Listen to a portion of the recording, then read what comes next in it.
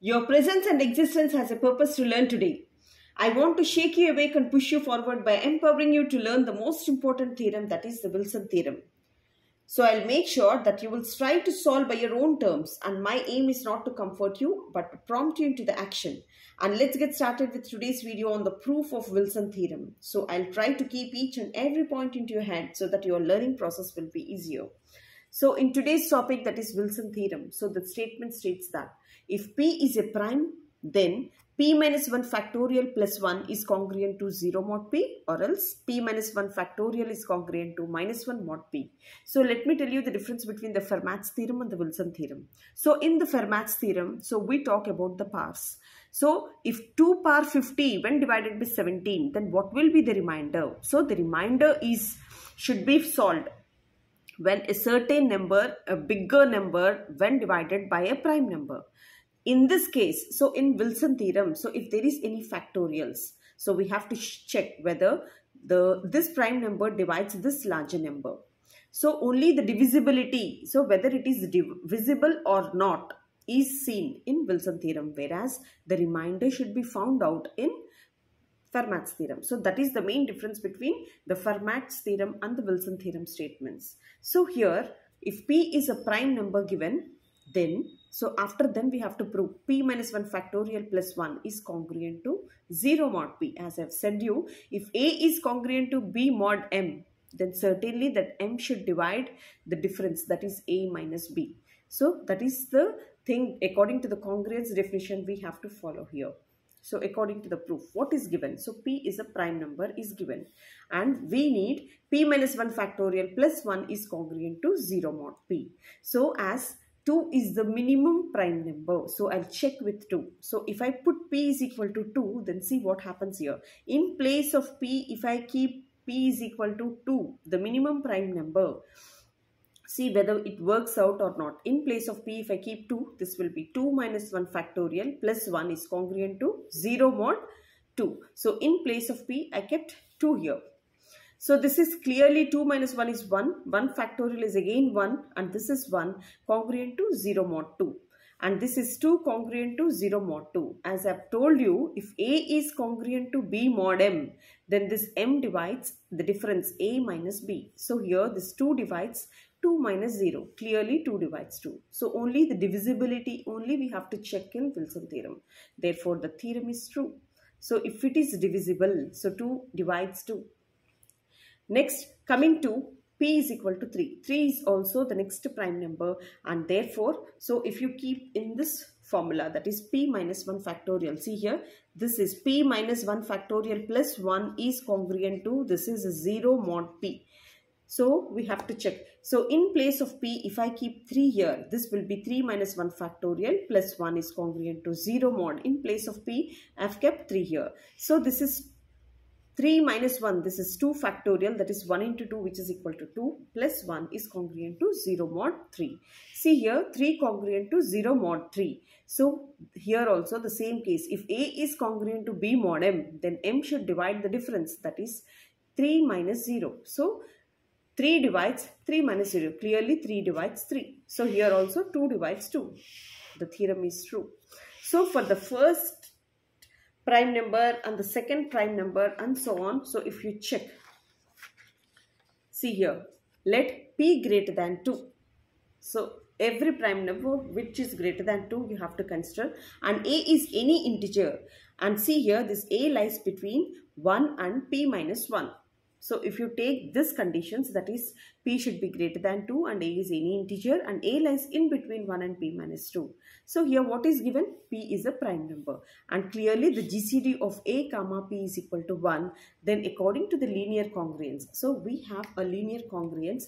So according to our linear congruence, and hence the linear congruence, that is AX congruent to 1 mod P, has a unique solution.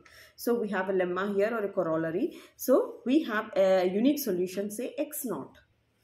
So what is the linear equation here? That is AX is congruent to, this is 1 mod P. 1 mod P. So here we have a unique solution. So let us suppose that A dash. So this A dash belongs to X naught. So this A dash is also lies between 1 and p minus 1. As you take any number, it should lie between 1 and p minus 1. This a dash is also in between 1 and p minus 1. So this is the linear equation. So in this linear equation, if you keep the x value as this is the solution a dash, so a dash is congruent to this is 1 mod p. So let a dash is equal to a. So a dash is equal to a into a is congruent to this is 1 mod p. A square congruent to this is 1 mod p. So here, see, if you take this case, so a square is congruent to 1 mod p. Clearly, if I subtract 1 on both sides, so a square minus 1 is equal to 1 minus 1, which is equal to 0 mod p. So a square minus 1 is nothing but a plus 1 into a minus 1, which is congruent to 0 mod p. So here, either a plus 1 is congruent to 0 mod p or a minus 1 is congruent to 0 mod p. Clear? So there are two cases here. And whereas if you take this one, a square is congruent to 1 mod p according to our definition. So p should certainly divide the difference, that is p divides a square minus 1. If a is congruent to b mod p, what you will do? P should divide a minus p. So here a square minus 1. So a square minus 1 is nothing but a plus 1 into a minus 1. So clearly p divides a minus 1 into a plus 1. So p is a prime number. So it should either divide a minus 1 or it should either divide a plus 1. So here a is less than p. Clearly a minus 1 is also less than p. So a minus 1 is less than p. So p is a prime number. So prime number should divide a prime number. The factors of the prime number are 1 and itself. So this is not possible that a minus 1 is still smaller than p, and therefore this value should be equal to 0. So then only p divides 0. That is a minus 1 is equal to 0. That is a is equal to 1. And see here p divides a plus 1. So p is equal to a plus 1. So it should also be the same factor, that is p is equal to a plus 1. As p is a prime number, the factors are 1 and itself, and therefore 1 and itself. Therefore a plus 1 should be equal to p, and p value is equal to and a value. So a from this a value is equal to p minus 1. So we got a values as a is equal to 1. It should be either a is equal to 1 or a is equal to p minus 1. Clear? And therefore if you see, either a is equal to 1 or a is equal to p minus 1. So these values are among 1, 2, 3, 4 and so on p minus 1. So here for a is equal to 1 and a is equal to p minus 1. So the statement is unique, and therefore we have to suppose that a dash not equal to a. So if you take a dash not equal to a, so we have to delete these two terms among these. And we have to take another element among from 2 to, so here it is p minus 2. So this value will be p minus 2. So if I select any number in between 2 to p minus 2 and see the distinct different numbers of a dash belongs to the set 2, 3, 4 and so on till here p minus 2, as I have deleted these two. P minus 2 containing p minus 3 elements. Total they are p minus 3 elements after deleting these two. P minus 3 elements, and these p minus 3 elements form the pairs such that their product, see here, these p minus 3 elements forms the product of each pair, so which is congruent to 1 mod p. So we can form pairs of, see here, so if I delete 1 and p minus 1, so these two are taken away and the remaining are all the even numbers, so they can form a pair. So no integer is left over as they are even number of integers, and therefore we can form the pairs when a belongs to p minus 1 and a dash also belongs to p minus 1. So here our linear equation is nothing but ax congruent to 1 mod p. So in place of x, if I write a dash, so a dash is congruent to 1 mod p. So for all these in between integers 2 to p minus 2, if we applied modulus, see here, this will be 2, 3, 4 and so on, p minus 2, which is congruent to. After making a pair, this will be inverse of one another, that is 2 into 2 inverse, 3 into 3 inverse and so on. So till p minus 2 into p minus 2 inverse into modulo p. So here inverse got cancelled. So this will be 1, 1, 1, 1 for p minus 3. As there are p minus 3 elements, so 1 is multiplied for p minus 3 times. This is modulo p. Clear? So here, so this is 2, 3, 4 and so on, p minus 2 congruent to this is 1 mod p. So now I am multiplying both sides with 1 and p minus 1. So in front there is 1 and in front p minus 1. I am multiplying on either sides.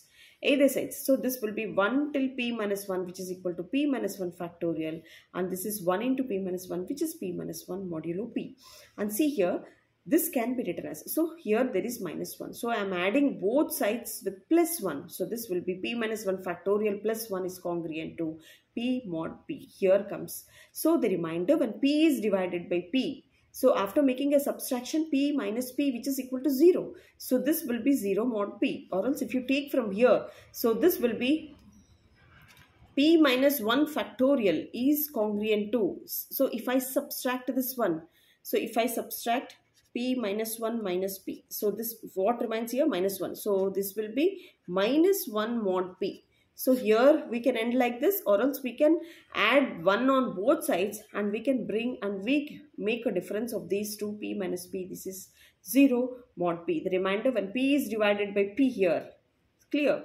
And therefore this is the Wilson theorem. So according to the Wilson theorem, so it is very clear that each and every step I have explained you. So p is a prime number and p minus 1 factorial plus 1 congruent to 0 mod p. So I have shown this one as well as p minus 1 is congruent to, this is minus 1 mod p. So this is minus 1 mod p. Here p minus 1 factorial plus 1 is congruent to 0 mod p. So this is p minus 1 factorial plus 1 is congruent to 0 mod p, or else p minus 1 factorial is congruent to minus 1 mod p. So here this is p minus 1 factorial congruent to minus 1 mod p, as I have taken the difference between these two. After taking the difference, so this is minus 1 mod p. So clearly this is about the Wilson theorem. Hope you guys understand. So if you follow each and every step one after the other, taking clarity on each and every point, so you can understand and you can solve and you can do the proof of by your own, as this is the most important theorem for all the B.Tech, BSc and MSc students. And hope you will avail this opportunity. And there is a playlist for you. So many videos are uploaded for your preparation and it will be damn easy. And if you go through any topic in the playlist, so certainly it will be very important. So don't miss. And if you really like this video, you know what to do. Please pass it on to your siblings, friends and whomever you like the most. And keep watching my next video. It will be on the questions, the problems related to the Wilson theorem. And this is from number theory, discrete mathematics. Thank you so much for watching and staying till the end.